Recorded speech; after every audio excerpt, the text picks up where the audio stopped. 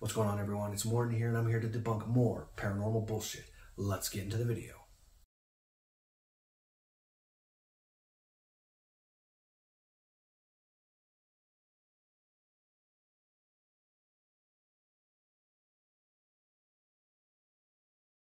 Did you guys see what I saw? They actually labeled this as an angel. It's a spider, for fuck's sake. When you have IR cameras, which is night vision cameras, usually home security cameras, the IR beams go out, and if they hit an object, they come back, and it makes them glow like insects or rain droplets. It's not a fucking angel. Clearly it's a spider. This is retarded. This is exactly why I stopped doing debunking videos. It's that fucking dumb. I will see you guys next time. I hope you liked the video. I hope it gave you a couple chuckles because it was really annoying.